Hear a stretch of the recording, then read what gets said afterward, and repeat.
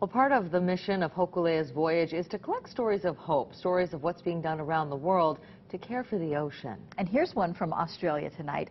It's about a program that nurtures a new generation to care for that country's Great Barrier Reef, the Reef Guardian Program.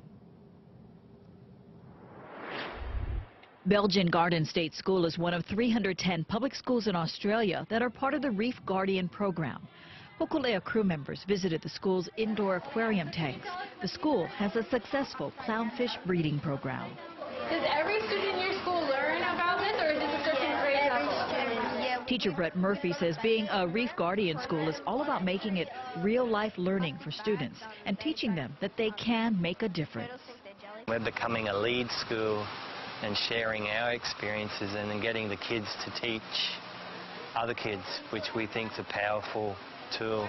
So they're becoming guardians themselves and teaching those students from other schools about what we think is important about the Great Barrier Reef and how we can protect it and help it. The students here are learning much more than just about the reef. It's kind of like the blueprint that we're looking for as we go around the planet.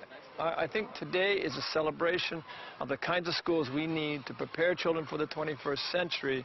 Crew members visited the school's successful aquaponics program.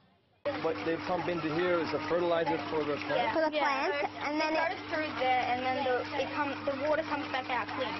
Yeah, so it makes the plants nice and juicier because, you know, more yummy. We have to make about 10,000 more of these schools around the planet. Can you help us? We'll try. You'll be the teachers. Thompson says these are some of the ideas that can be brought home and shared with Hawaii schools that are doing similar things. What we have to do is grow more, and we have to get it more systemic. We need to make the kinds of things that we have in Hawaii in these specialized schools or here on this particular school need to be mainstream. They need to be core.